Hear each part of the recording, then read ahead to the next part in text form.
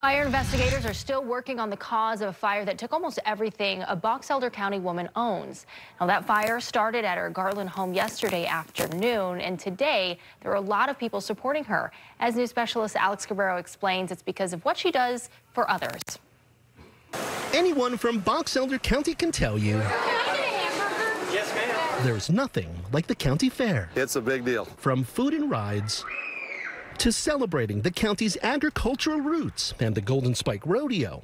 Jan Rhodes, who runs the rodeo, knows how important the fair is to people. My whole life has been spent coming to the fair for the whole time staying here. It's the last thing of the summer. But this year, it just feels a little different. This is a hard thing. It breaks our heart.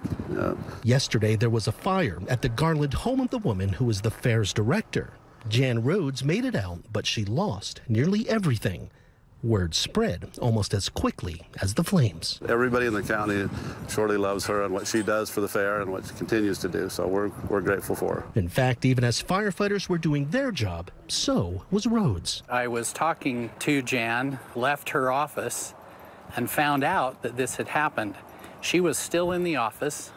She was still doing her best to try to make this county fair go off without a hitch. It's an example of her dedication to the fair, to make it the fun, enjoyable experience people come here for.